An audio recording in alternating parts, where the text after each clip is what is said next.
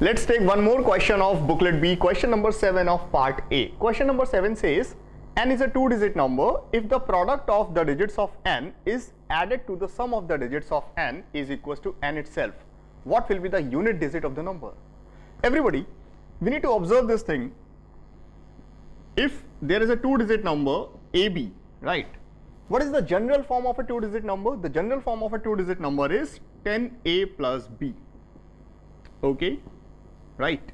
Now, according to the question, if we form an equation, question says the sum of the digits is A plus B, and product of the digit is what? Product of the digit is A into B, which is equals to the number itself, that is 10A plus B. Right, everybody?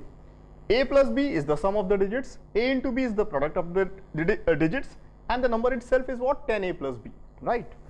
So, B to B cancelled, and this is what? 9A is equal to AB.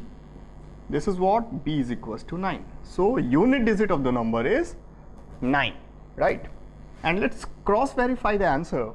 Suppose that the number is 19, right? Sum of the digits is what? Sum of the digits is 10. Product of the digits is what? Product is 9, and the sum is 19. Let's take 29. Sum of the digits is 11. Product of the digits is 18. The number is 29. Let's take one more question, one more example. 39. Sum of the digits is what? 12. Product is 27. The number is 39. Right, everyone? Thank you.